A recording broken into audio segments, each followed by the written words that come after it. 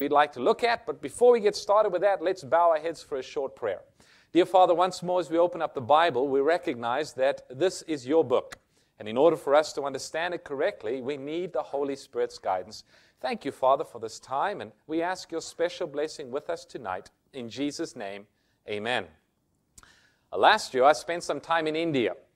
And if you folks have been to India, anyone here perhaps been in India, you know that there's a lot of people in India. And the people in India are very religious, most of which are Hindu. The Hindus worship a vast number of gods all over the city. You will find little idols, little shrines to these different gods.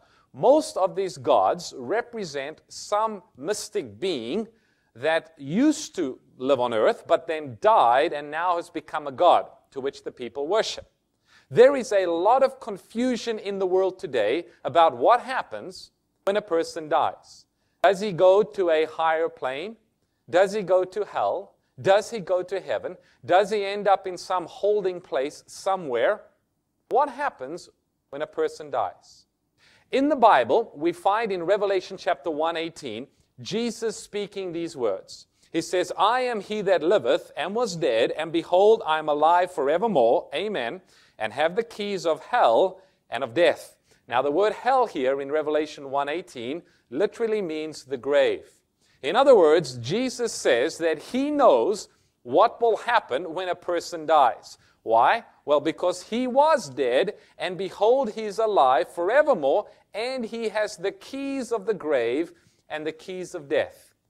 When Jesus says that he has the keys of the grave, what does he mean? Firstly, that he alone can unlock the dark prison house of death and set its captives free. That's good news. Jesus can set sin's captives free, set the captivity of those who are bound in the grave free. Secondly, that he alone can unlock the dark mysteries of death and tell us what it means. There are 7 keys that we would like to look at tonight. 7 keys that unlock the mystery of death. Key number 1, how life began. If we want to understand what's going to happen when life ends, well, let's first figure out how life began in the beginning. We begin in Genesis chapter 2, verse 7. Listen carefully. And the Lord God formed man out of the dust of the ground and breathed into his nostrils the breath of life, and man became a living soul. Please notice what was needed for man to become a living soul. According to this verse, there was the dust of the ground, or the clay, that God formed man out of. Then God breathed into man the spirit of life, or the breath of life, and man became a living soul. Then it tells us in Genesis 2 verse 9, and out of the ground the Lord God made to grow every tree that is pleasant for sight, good for food. The tree of life also was in the midst of the garden, and the tree of the knowledge of good and evil. So in the beautiful Garden of Eden, God planted 2 trees. The one was the tree of life. The other was the tree of the knowledge of good and evil. God said to Adam and Eve, you can eat of the tree of life, but don't eat of the tree of the knowledge of good and evil. Now, when Adam and Eve disobeyed God and ate of the forbidden tree, we read in Scripture that God sent Adam and Eve out of the Garden of Eden so they wouldn't have access to the tree of life. Because if they ate of the tree of life, they would live forever and sin would become immortal. Listen to what happened. Life is a direct personal gift from God. The tree of life was a continual reminder that man did not have life in and of himself.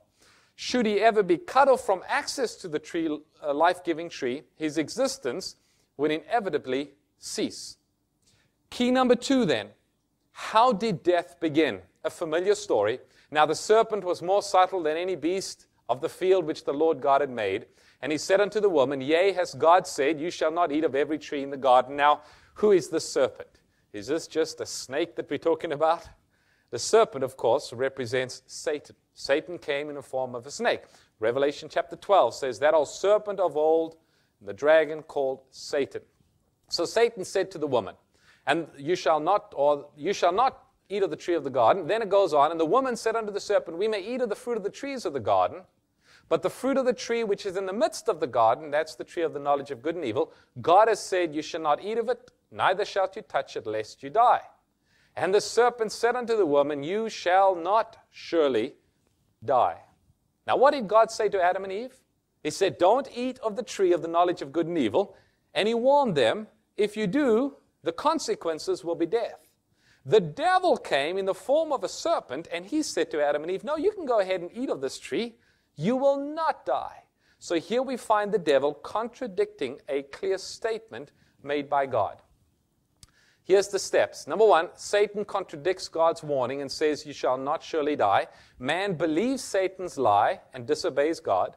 The result is disobedience, separation from the tree of life, Genesis 3. And so death is passed upon all men. Romans chapter 5, verse 12, for all have sinned. The second key that we want to look at, how death begins, continuing, in spite of these plain Bible facts, the idea persists in many minds that man, even as a sinner, is naturally immortal, so that some part of him can never die. Millions have been deceived by the devil's false assurance, you shall not surely die. This is the root of all of this widespread confusion about life, death, and immortality. It finds its beginning in that lie perpetrated by Satan. You will not surely die. Well, the third key that we want to consider, we've looked at how life began, we looked at how death began. The third key, what happens to the body at death? Well, we don't have to spend too much time. It's fairly clear, I think, to all of us. Hebrews 3:19, in the sweat of thy face shalt thou eat bread, till thou return to the ground, from out of it thou wast taken, for dust thou art, and unto dust thou shalt return. I think it's clear to all of us that the body eventually goes back into dust or into ash. No mystery there. Genesis 3:19 is clear. The body returns to the earth. All human experience confirms this plain statement from the Bible. Key number 4. What happens to the spirit at death? Ecclesiastes chapter 12, verse 7. Then shall the dust return unto the earth. What is the dust here in this verse? The body, right? Then shall the dust return unto the earth as it was, and the spirit shall return unto God who gave it. In this verse, we see the reverse of Genesis, where God made man out of the dust of the earth and then breathed into him his spirit or his breath. Man became a living soul or a living being. In death, the body returns to the ground or to the dust, and that spark of life, that breath of life, that spirit of life returns to God who gave it. Job chapter 34, verse 14 and 15, if he set his heart upon man, if he gather unto himself his spirit and his breath, all flesh shall perish together, and the man shall turn again unto the dust. So do you understand what happens then at death? It's just the exact opposite of when God created life in the beginning. The body returns to the ground, to dust. The spirit or the breath returns to God who gave it. Now, this text does not say that the spirit of good men only return to God at death. No distinction is made here between good men and bad men. According to this passage, the spirit of all men return to God at death. Now, when we're talking about the spirit, we are talking about that essence of life, that spark of life that comes from God. Both bad and good share in that spark of life, that essence of life. Scientists would give all kinds of things to have access to that spark of life. It is impossible for man to create life, even in its simplest form. But life is a gift of God. It comes from God. That is this breath, this spirit that brings life. But there's nothing in this verse that separates good spirit from bad spirit. Simply that spark of life, that spirit of life shared by all of God's creation returns to God at death. According to the Bible, the spirit is the life principle or the breath of life, which God originally gave to man and to beast. The common Hebrew word for breath, ruach, is many times translated interchangeably as spirit and breath. In the Hebrew, spirit and breath is the same word. In Genesis, where it says the Spirit of the Lord moved upon the waters, it's the breath of the Lord. God breathed into Adam, and he became a living being. That's the Spirit of God. That's the breath of God. That's the essence of life that God has given to all of his creation. Nowhere does the Bible teach that the human spirit has the power of independent consciousness or intelligence or emotions or sensation, memory or will prior to or subsequent to his union with the body. The recognition of this fact will also save us from a great deal of confusion. The spirit that returns to God is the spark of life. It's not who we are. It's not our identity. Key number 5 in understanding the mystery of death. What happens to the soul at death? Now, this is probably where it gets a little more confusing for some people. What happens to the soul? Does it go to heaven? If it's good, does it go to hell? What does the Bible say? This might come as a surprise to some of you. Ezekiel chapter 18, verse 4 says, "Behold, all souls are mine. As the soul of the Father, so also the soul of the Son is mine." And notice the last part of the verse. It says, "The soul that sins, what will happen to it? It shall die." That's fairly clear. The soul that sins, it will die. When the Bible uses the word soul, it's speaking of self. It's speaking of our being. You know, one time, my wife went to the shopping mall, and she came back, and I said, "How did things go at the mall?" And she said, "Well, there wasn't a soul there. I was the only one." Now, obviously, I understood that when she spoke about a soul, she was speaking about other people, right? She wasn't talking about ghosts floating around. We often refer to soul as being people or ourselves. The soul simply means a breathing, living creature. The Bible says, "The soul that sins, it shall die." That's fairly clear. Key number 5, what happens to the soul? According to the Bible, a living soul is a living being, a conscious person or personality, an individual. In Matthew 16:26 and in Luke 9:25, the Bible uses the term soul and self interchangeably. Obviously, the soul means the self, the whole man, the total conscious, living, breathing personality as it functions normally in life. So when we're talking about the soul, we're talking about ourselves. It's talking about our thinking, our emotions, our feelings, the entity of what makes us who we are. At death, the soul or the self, with all of its wonderful powers, simply ceases for the time being to exist. The soul does not go anywhere at death. It simply lapses into non-being as a conscious entity. Now, let me explain this for just a minute. Let's say that I have some wood piled up right here, and I have a little box of nails, and I decide to build a box. So I take the wood, and I take the nails, and I have a hammer, and so I knock some nails in, and I build a little wooden box. Well, then after a while, I say, well, I'm tired of my box, and so I pull out all of the nails, and I put the nails back in their pile, and I pile up the wood back in its pile, so I have nails and I have wood. The question is, where did the box go? Did the box go to the corner of the room? Did the box go to heaven? Did the box go to hell? No, the box simply ceased. Does that make sense? We are a living soul. We are a breathing, living creature. It's body or dust and the breath of life, the Spirit of God. When a person dies, the spirit returns to God, the body returns to the earth, the soul ceases to be until the resurrection. Then at the resurrection, God recreates the body once more, this time immortal, and He puts within it that breath of life, that spirit of life. Once more, the person is a living soul. Well, let's see what else the Bible says on this topic. Ecclesiastes 9:5 and 6. Listen to this verse. "For the living know that they will die, but the dead know not anything. Neither have they any more reward, for the memory of them is forgotten."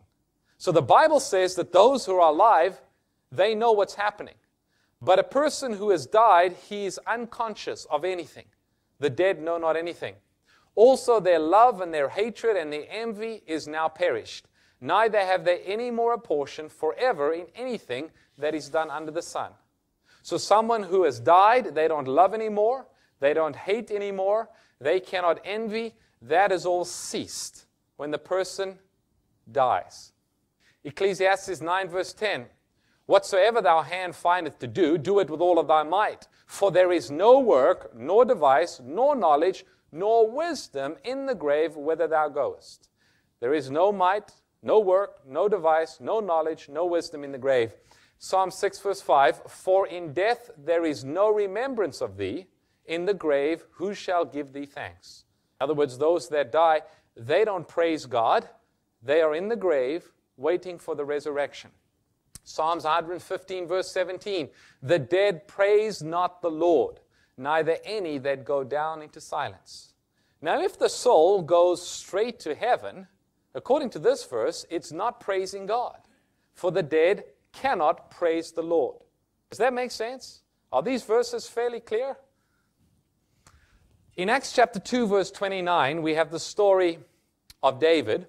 Paul is preaching.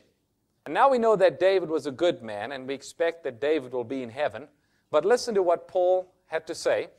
Verse 29, Acts 2, men and brethren, let me freely speak unto you of the patriarch David, that he is both dead and buried, and his sepulchre is with us unto this day.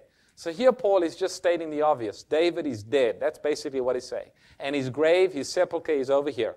Then he goes on in verse 34 and says, for David is not yet ascended into heaven. So David has been dead for a number of years by the time of Paul, and Paul is very clear that David is not yet ascended to heaven, but he saith of himself, the Lord said unto my Lord, sit thou here on my right hand. So in Paul's mind, David had not yet ascended to heaven. David was a good man, but he had not yet ascended to heaven. Now, it's important for us to note, as we unlock the mystery of death according to the Bible, that the Bible again and again likens death to a sleep. Now, if you've worked all day and you are tired and you lay down on your pillow, the next thing you know, that alarm clock is ringing. And you think, oh man, is it time to get up already? I just closed my eyes. I just fell asleep. Time had gone by so quickly. So likewise it is with someone who loves Jesus, and they breathe their last and they die. The very next thing they know is Jesus is coming in the clouds of heaven. He's coming to take them home. They don't realize that 10, 15, 20, 100, 200, 2,000, 4,000 years has passed. To them, it seems as just a moment. You close your eye, and the very next thing you know, Jesus is coming. That's how quickly it will be to someone who loves Jesus and dies. Just like when you are sleeping, you're not aware of the time. So likewise, someone who's dead, they aren't aware of how much time goes by. The next thing they know, if they love Jesus, Jesus is coming to take them home. 1 Kings chapter 2, verse 10, speaking of David, we just read about him in Acts. So David slept with his fathers and was buried in the city of David. Notice the Bible speaks of death as a sleep. 1 Corinthians 15, 51 and 52. Behold, Paul says, I show you a mystery. We shall not all sleep, but we shall be all changed, or be changed. In a moment, in the twinkling of an eye at the last trumpet. For the trumpet shall sound, and the dead shall be raised incorruptible, and we shall be changed. The great hope of the Christian is the resurrection that takes place at the second coming of Jesus. Now, somebody might say, well, if when you die and your soul goes straight to heaven or straight to hell, and when Jesus comes again, why is there a need for a resurrection? After all, you're already in heaven. You see, the purpose of the resurrection is to once again unite men and women, families, friends, loved ones at the time of the second coming. If there was no need for that, if people died and went straight to heaven, you wouldn't need a resurrection. But the Bible speaks of this glorious event, this wonderful resurrection. Over 50 times in the Bible, death is compared to a sleep. Because when a person is asleep, he is unconscious to the things around him. Sleep is always only a temporary condition, and I want you to notice that, which carries with it the promise of a certain awaking. You see, death is not something that the Christian needs to fear. Because our hope is in Jesus, when that time comes for us to lay down the burdens of this life, we can rest in assurance that Jesus will call our name when He comes in the clouds of glory to take us home. That's good news, amen? Absolutely. Key number 6, when death's power is broken. This is good news. Listen to Job, Job 14, 12 through 15. He says, so man lieth down and riseth not, till the heavens be no more, they shall not awake, nor raise out of their sleep. Now, obviously, Job is speaking of something more here than just taking a rest. He's speaking of death. And he says a person will lie down and he will not move, he will not be raised until the heavens be no more. Now, when does that happen? That happens at the second coming of Christ. For the Lord himself descends from heaven with a shout, with the voice of the archangel, with the trumpet of God. 2 Peter chapter 3 says the heavens will pass away with a great noise. That's when the resurrection takes place. Verse 13, "Oh, that thou wouldst hide me in the grave, that thou wouldst keep me secret until thy wrath be past, that thou wouldst appoint me a set time and remember me." So Job says, oh, that I could rest in the grave, you could hide me in the grave until a time comes. Then he goes on, verse 15, "If a man die, shall he live again? All the days of my appointed time I will wait till my change come. Thou shalt call, and I will answer thee. Thou wilt have a desire to the work of thy hands." So in the mind of Job, he understood that death was just a temporary thing. The person was to lay down, and when Jesus comes, when the heavens pass away with a great noise, Jesus will resurrect those who love him. The sixth key, when is death's power broken? The Bible teaches that destiny of man does not end with the sleep of death. God has power whenever he pleases to repeat the miracle of Genesis 2, verse 7. Once more, combined the breath of life, the spirit of life, with the body. He alone can reunite the body and the spirit, thus restoring life. This is what the Bible calls the resurrection of the dead. And finally, key number 7, the Christian's attitude towards death.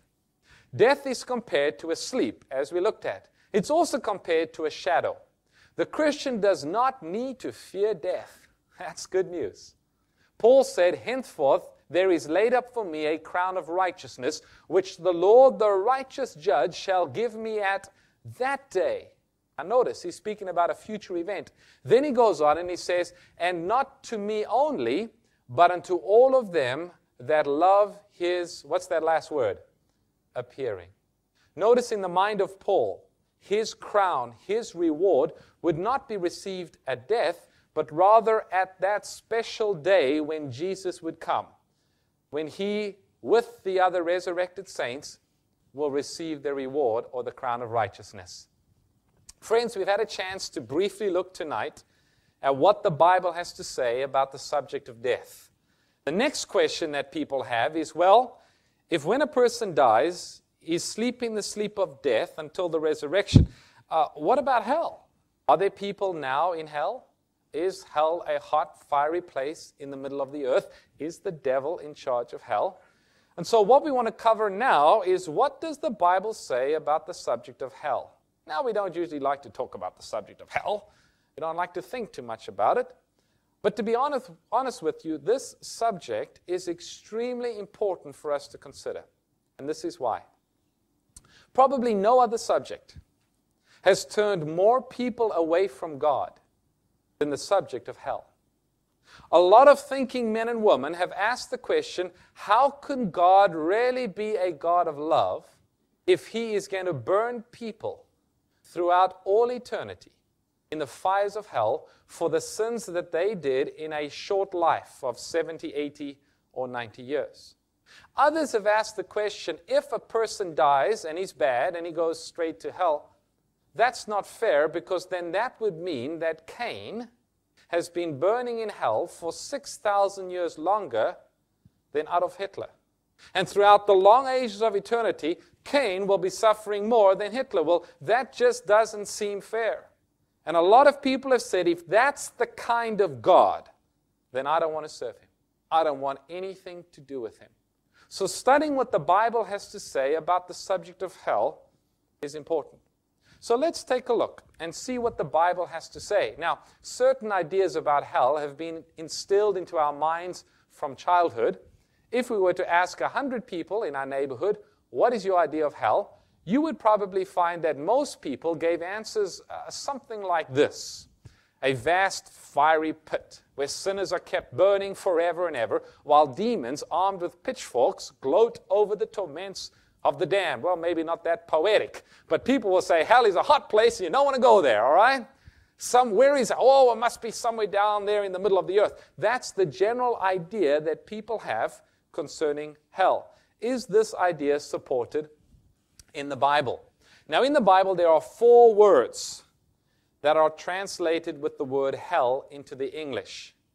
The first is a Hebrew word. It's called Sheol. It's mentioned 65 times. Of course, it's in the Old Testament. It's Hebrew. Now, this Hebrew word has the general meaning of death, or the state of death, the grave, the dominion of death and the grave, the sphere of death as opposed to the sphere of life. Sheol does not carry with it the idea of fire or of the conscious torment of the living, but simply death, the abode of death, both of good and of evil. The word occurs 65 times in the Old Testament.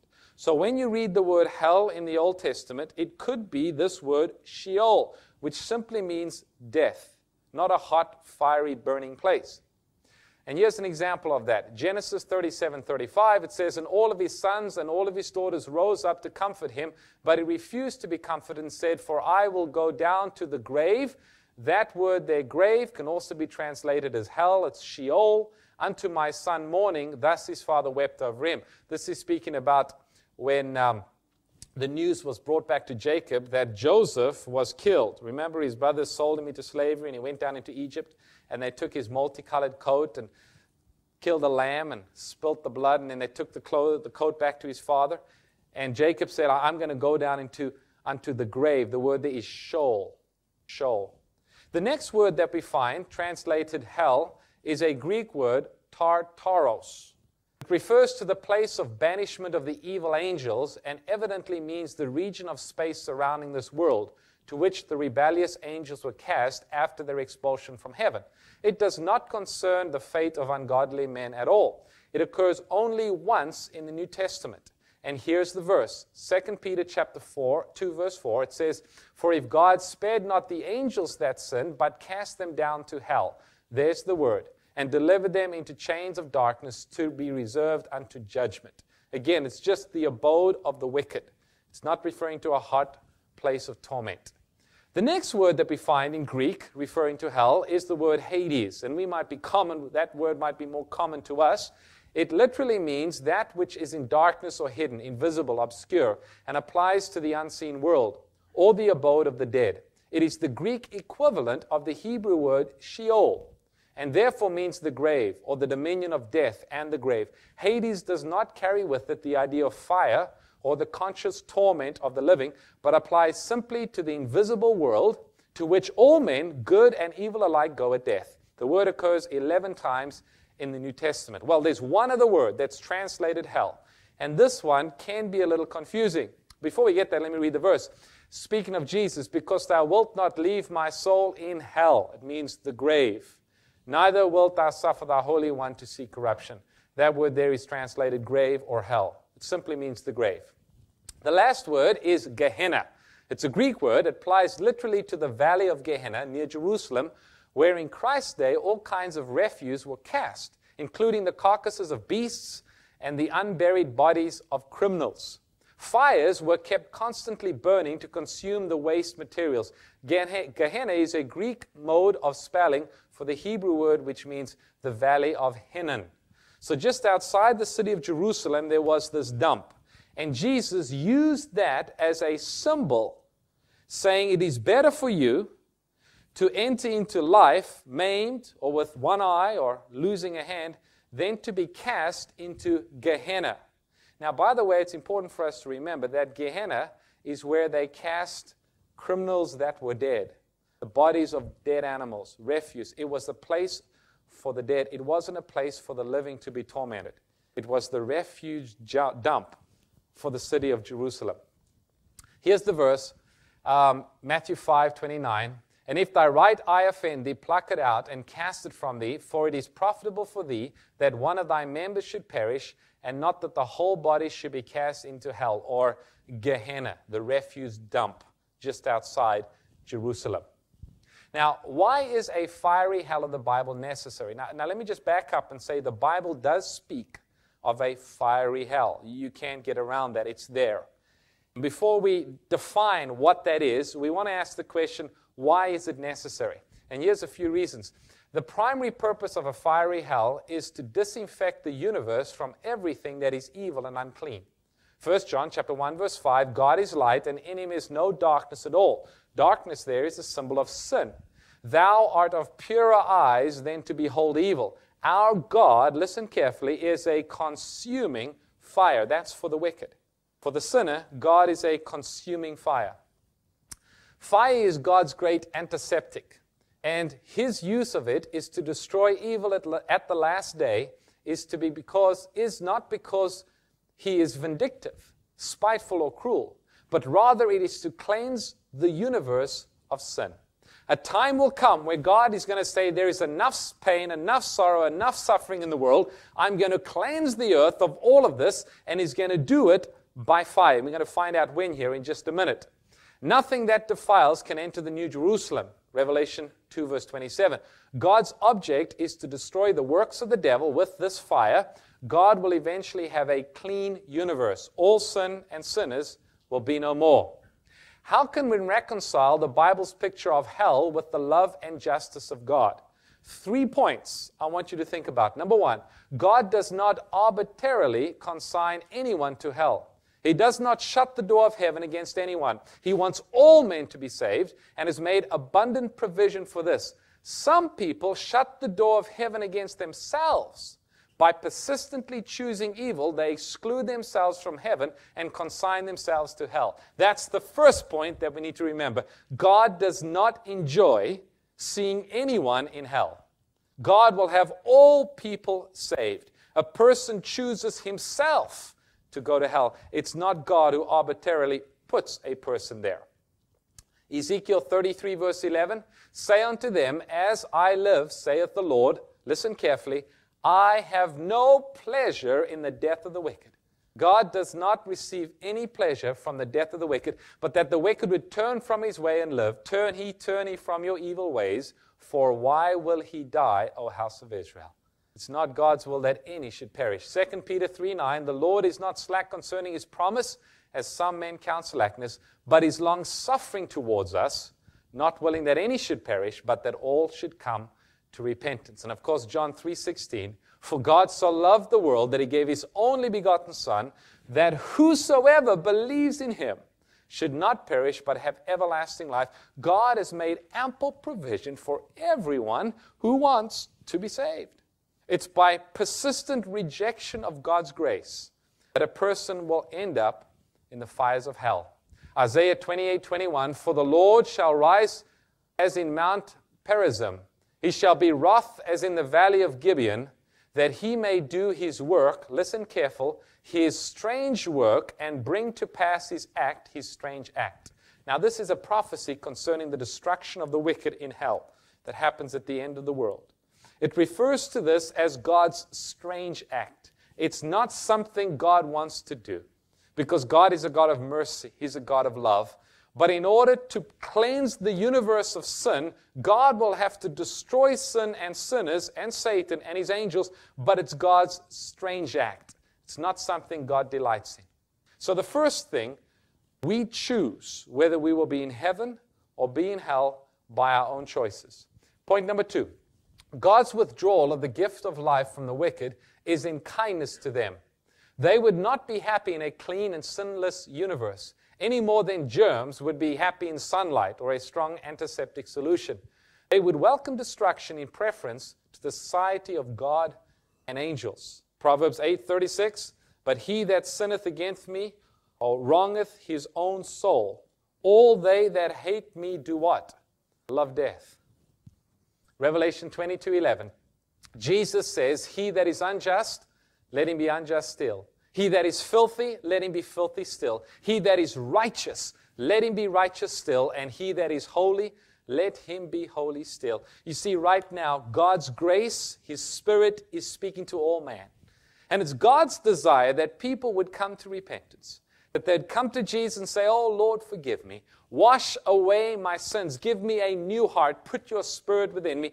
And just as people trust in God, he will give them power to live a holy life. That's God's purpose. That's God's plan. Jesus died on the cross so that we can be forgiven. And God is waiting for as many people as possible to be saved. But a time will come when Jesus will stand up and say, he that is holy, let him be holy still. And he that is filthy, let him be filthy still. Probation for the human race will then close. Just like Noah and his family. For 120 years, Noah preached that a flood was coming, and one day God said, Noah, the time has come, you and your family go into the ark. And so they went into the ark, and the door on the ark was closed by an angel. For 7 days, nothing happened, and then the rain came.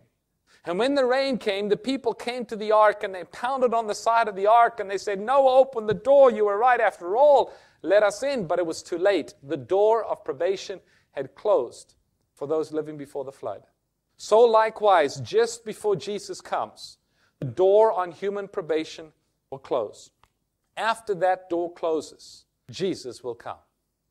Let's take a look at our third point. God's withdrawal of the gift of life from the wicked is in kindness to the universe as a whole. God must safeguard the happiness and well-being of all of the universe at large. Like a surgeon who cuts out a diseased organ or amputates a poisoned limb in order to disinfect the rest of the body and set it free from the risk of disease and death. In other words, God has given people ample opportunity to choose Him, but the time will finally come when God will cleanse the earth from sin forever. This is God's strange act. Well, the next question we need to consider, are the fires of hell burning now? A few years ago, there was a radio talk show host who was taking Bible questions. And somebody called up the radio station, and it was a lady that was weeping. And she asked the person there at the radio station, she said, my son was just killed in a motorcycle accident. And I want to know, is he burning in hell? Well, the talk show host didn't quite know what to say, and he said, well, you know, God knows the heart. We can't judge people. And the woman said, no, he was a wicked man. The reason he was killed was because he was drunk. Is he burning now in hell? And the man said, well, yes, he is. Well, with that, the woman burst out into tears over the phone and hung up the phone. I heard this on the radio, and I said, oh, no. Oh, no, if only she would have called our radio program. We could have told her that according to the Bible, nobody is burning in hell now. No loved one is burning in hell now.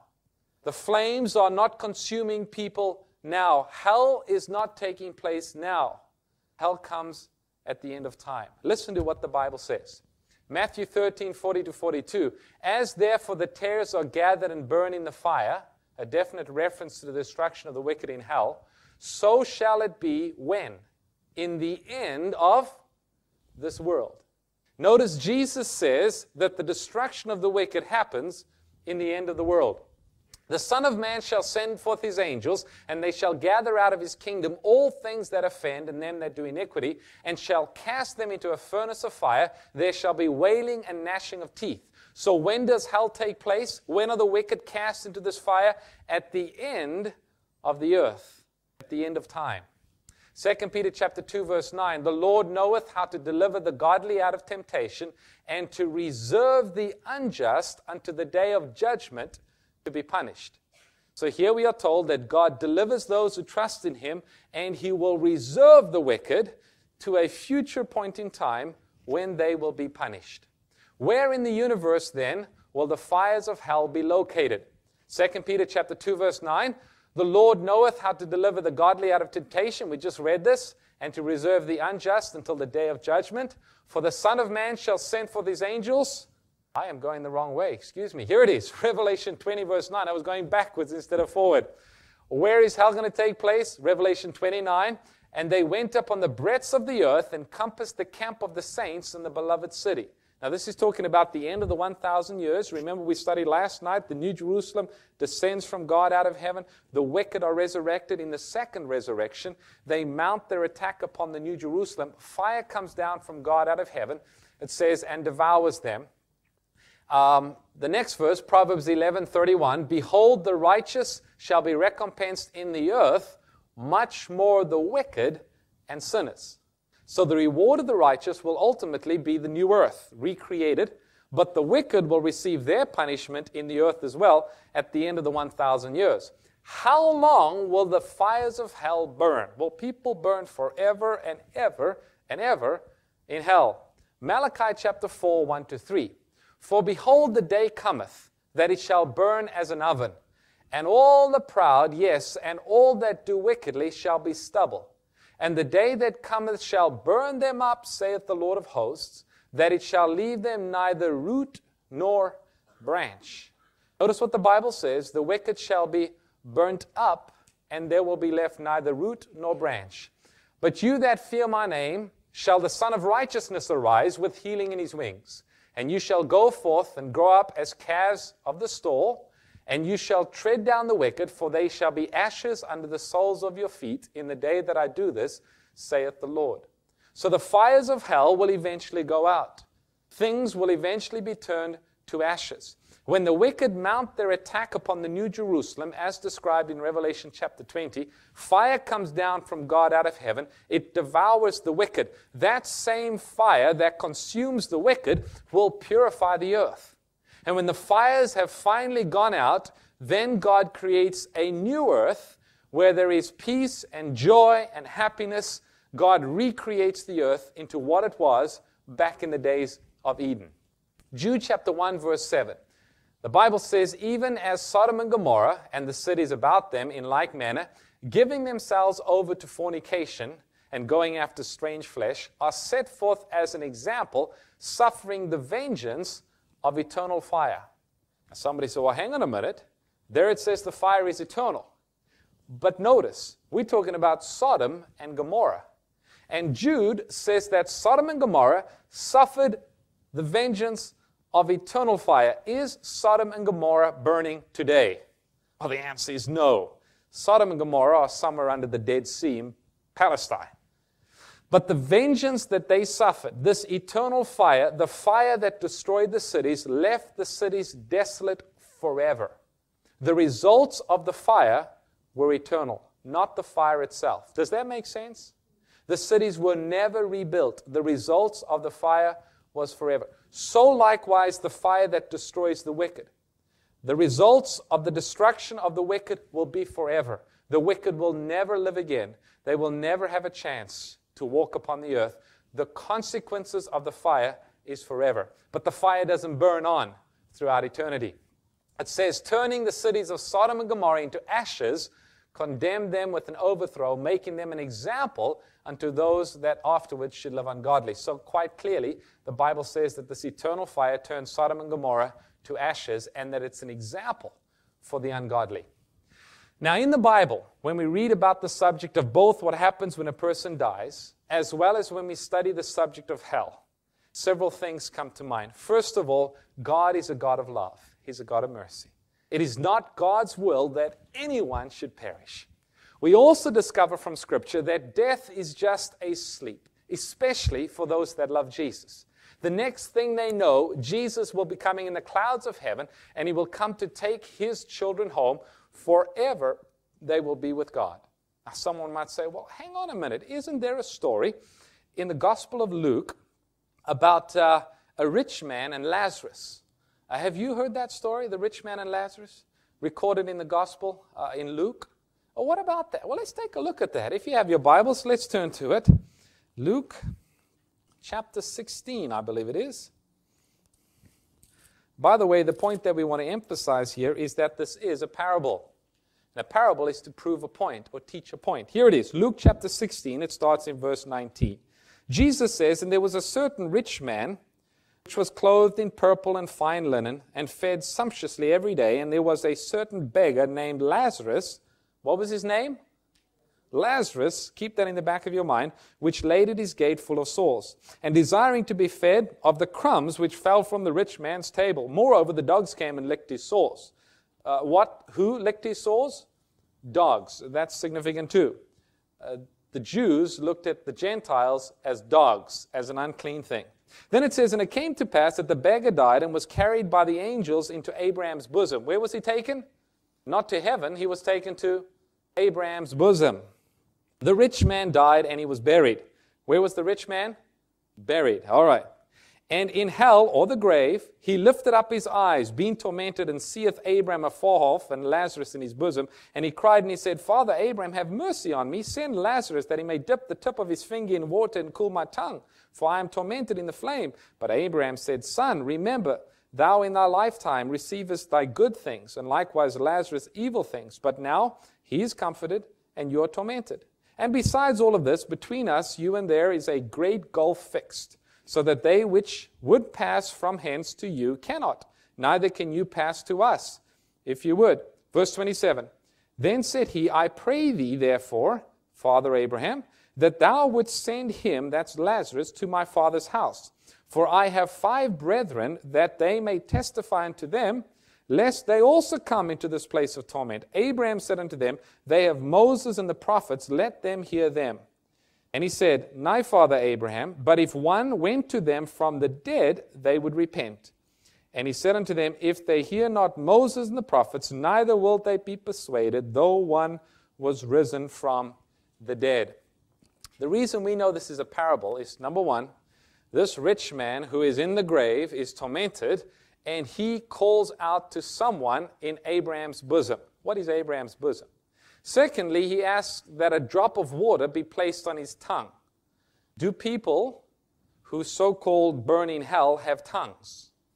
No, they don't, right? The body, the tongue, is in the grave. Secondly, can people in heaven talk to people in hell? No. Can they correspond back and forth? No. God said, or Abraham says to this person in hell, he says, I'm sorry, we can't come by. And what good would a drop of water do on somebody's tongue anyway? What is the point of this parable? There is a point. Just a few days before Jesus told this parable, there was a real man by the name of Lazarus who had been dead for 3 days, for 4 days by the time Jesus gets there. And Jesus raises Lazarus from the dead, and the scribes and Pharisees, symbolized in this parable by the rich man, refused to believe that Jesus was the Messiah, even though someone was raised from the dead. And the point of the parable is they have Moses and the prophets. If they don't receive the testimony concerning Christ in Scripture, they won't believe even if someone was raised from the dead. Does that make sense? This is not a new doctrine or teaching about what happens when someone dies, but rather Jesus is illustrating the truth to the Pharisees that they wouldn't believe even if someone was raised from the dead, and he gave the name of the person that was to be raised. This is not teaching that when a person dies, he goes to heaven and hell. Somebody else might say, well, you know, what about the verse there about that thief that was hanging next to Jesus on the cross? Remember that story? And he said to Jesus, Lord, remember me when you come in your kingdom. And Jesus said to him, Verily I say unto you today, you shall be with me in paradise. Didn't that thief go with Jesus to paradise that day? The answer is no. And here's why. Number one, the thief wasn't expecting to go to paradise that day. What was his question that he asked Jesus? He said, Lord, remember me when you come in your kingdom. When was the thief expecting to receive his reward? That very day? No. When Jesus would come again. Then Jesus assured that thief that very day, while Jesus was hanging on the cross, he gave him the promise that he would be with him in paradise. Jesus assured that thief that day that he would be with him in paradise. Did Jesus go to paradise that day? No. Early Sunday morning, Jesus said to Mary Magdalene, do not detain me, do not cling to me. Why? For I have not yet ascended to my Father which is in heaven. Does that make sense? The thief was not expecting his reward that day. Jesus assured him, though, on that day that he would remember him when he came again.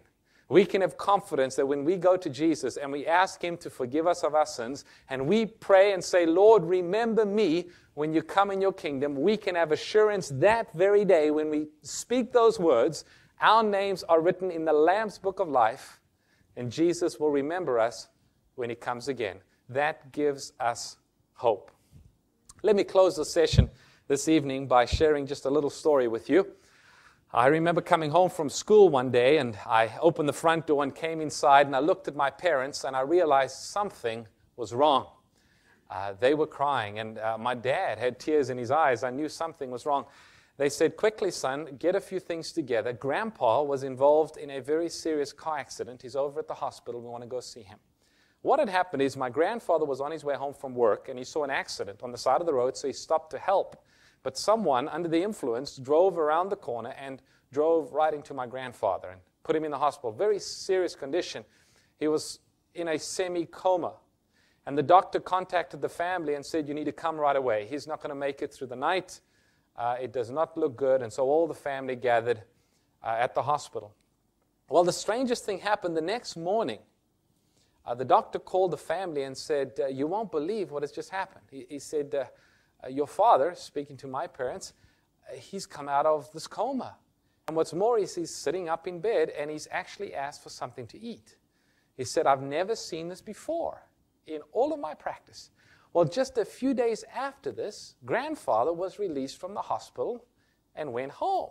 Incredible recovery. So we gathered around the house, and of course we were all praising the Lord, this wonderful thing that God had heard our prayers. And my grandfather said, I have something to tell you all. And we said, what is it? He said, I was lying there in the hospital bed, and I felt as though I was going to die. I felt as though my end was near, and I began to pray. And I prayed and I said, Lord, if I am ready to die, please reveal yourself to me in some way. If I'm ready to die, show me yourself. My grandfather said the next thing that he saw was a man dressed in a long white robe, and he assumed it was Jesus. He could see just from the waist down. And he looked and he thought, oh, there's Jesus. And he looked a little closer, but he noticed the feet of this person, of Jesus, were facing away from him. And so in desperation, he cried out and he said, but Lord, why are you looking away? He said, I've done all of these things for you in my life. I've been involved in church. I've been a deacon at the church, and we've done many things. Why are you looking away? And the voice came back to him and said, you were busy doing all of these things, but your first priority, which was your family, you had neglected. And those were true words. My grandfather was very busy. He hardly saw his children. He didn't have time to teach his family and teach his children about God. He was involved in church things, but he neglected his family. And so my grandfather prayed and he said, oh, please, Lord, just give me one more chance. And the voice came back, you have 1 year. Well, the next day, my grandfather had this remarkable recovery, and he went home. And I remember even as a little boy, we would often on the weekends go visit Grandpa. And there was a decided change that came over Grandpa. He began to pull all the children together and the grandkids, and we'd climb up onto his lap, and he would talk about heaven. He'd say, children, do you know that Jesus loves you? Children, do you know that Jesus is coming again to take you home? He kept talking about Jesus and his love. And he would say, children, have you asked Jesus to forgive you for your sins? Yes, we'd say, yes, Grandpa, we did. Exactly 1 year after the accident, it was a Saturday morning, Grandpa sat up in bed, and he turned to Grandma and said, I think the end is here. And they called the preacher. The preacher came by. 1 year, exactly after the event, Grandpa died. He actually wrote out his funeral, the songs that he wanted to have sung, and the scripture that he wanted to have read. It was his favorite scripture. It was John 14, 1-3. Let not your hearts be troubled. You believe in God, believe also in me. In my Father's house, there are many mansions. If it were not so, I would have told you. I go to prepare a place for you, Jesus said. And if I go and prepare a place for you, I will come again and receive you unto myself. Friends, I'm looking forward to that glorious resurrection morning. What about you? Do you have someone that you'll be looking for when Jesus comes? Some dear friend, some family member that you have laid to rest. When Jesus comes, families will be reunited. Friends will meet again. That's the good news, that Jesus is the way, the truth, and the life. The Christian does not need to fear death because Jesus has the power to break the tomb open and call death's captives free. The gospel message is not do, but it is come. It is not try, but it is come. It is not reform, but it is come. It is not improve yourself, but it is come. All through the gospel invitation is come. The feast is ready. come and eat. The water is gushing, come and drink. The forgiveness is provided, come and take. The love is free, come and enjoy it. Jesus said, come unto me, all ye that labor and are heavy laden, and I will give you rest. Yes, the Bible presents good news on the topic of death and even on the topic of hell. Even in the destruction of the wicked, God is still a God of love. Amen? Let's close with prayer. Dear Father, which art in heaven, we thank you once more for your word. And we thank you, Father, that we don't have to fear the grave if our lives have been covered by the blood of Christ, if we have committed ourselves to him. When that glorious resurrection morning comes, Jesus will awaken us from the sleep of the grave and take us home. Dear Lord, forgive us for our sins. Help us to trust in you. Send your Spirit to live within us, to transform us, to make us into the kind of people that you would have us to be.